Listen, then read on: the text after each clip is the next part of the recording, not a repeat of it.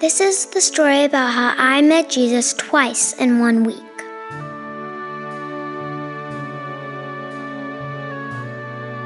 I think at the age of 13, I attended Christian Youth in Action when I was a teenager. And it was at Christian Youth in Action that really sensed the Lord's call on my life. The story that really stands out in my mind is one of an 8-year-old girl. I was an 8-year-old girl who was going to Good News Club. One evening at the end of club, my teacher gave me an invitation to receive Jesus. I stayed behind to hear what he had to say. The innocence of kids is so amazing because they truly realize the sacrifice that Jesus did for us.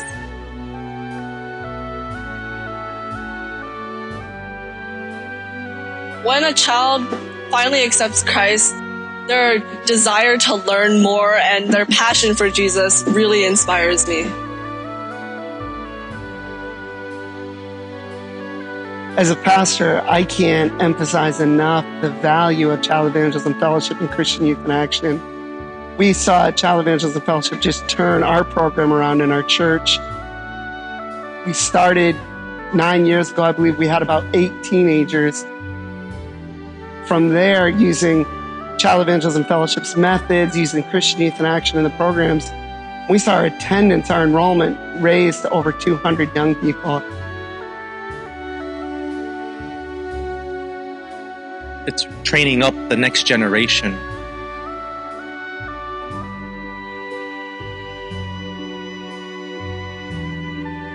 Every single year I just learn new things. I grow spiritually in my walk.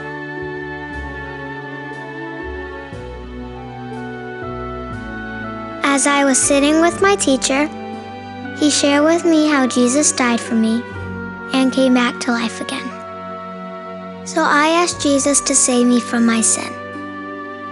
A few days later, as my teacher and his wife were sleeping, my grandma had to call him and tell him what happened to me. Lamentations 2:19, arise, cry out in the night.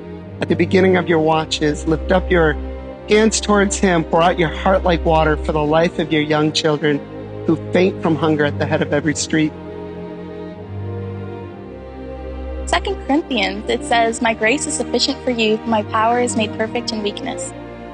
I know that he has a will for me and that he has a plan for me. I can only be strong in God's grace, and I know that I am weak on my own, but God's grace helps me to be strong and to do my best for him.